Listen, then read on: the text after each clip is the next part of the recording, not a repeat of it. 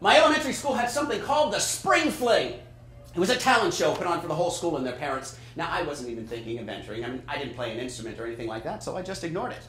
But then one day, my 4th grade teacher, Mrs. Scheckler, asked me why I wasn't participating in it. Well, why? What would I do? Why, your impressions, of course. I could do impressions of different people. You know, I never considered it a talent. It was just something I could do, and for the most part, it came pretty easy to me. I would do people like Howard Cosell or Jimmy Carter, and the only one that I can still do, which is Paul Lynde. Now, if you don't know who Paul Lynde is, he was the center square in the Hollywood Squares. He was Samantha's Uncle Arthur in Bewitched. He was Templeton the Rat in the original Charlotte's Web. You know, I always loved his voice because he was always laughing when he talked. You know, even if what he was saying wasn't funny.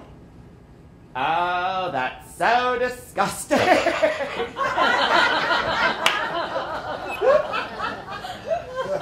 So I ran home to talk to Mom about it, and she just looked at me and said, Bobby, you know, I think you can do anything you put your mind to.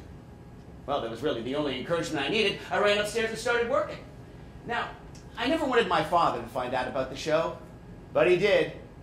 He was a huge ex-Marine with USMC tattoos on each arm.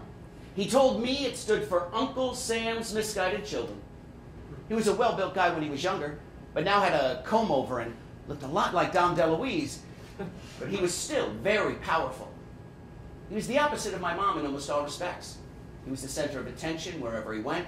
He was strong, smoked 2 packs a day, and he never had a positive thing to say about me or my mother. We never got along.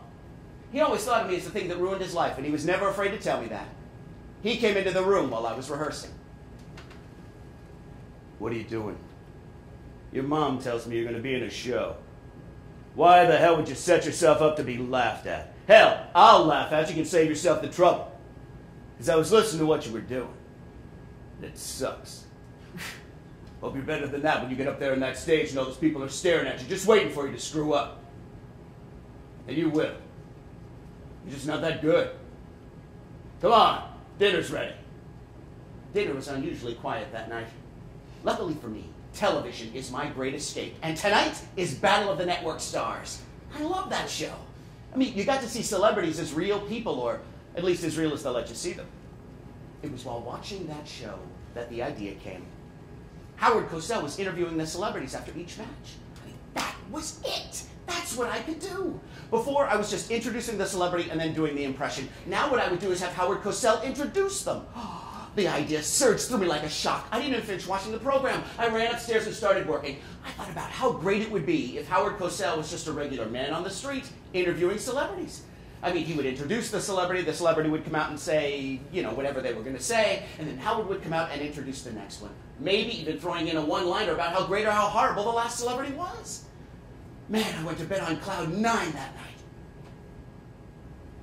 But when I woke up the next morning, all the energy and the good feelings of the idea were gone. And in its place were feelings of fear and doubt. I mean, why would anyone care about some kid who can sound like Jimmy Carter or Elvis?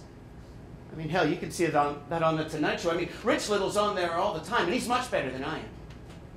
I decided to take my name off the list to be in the show. But when I got to school that day, I was met with a small surprise.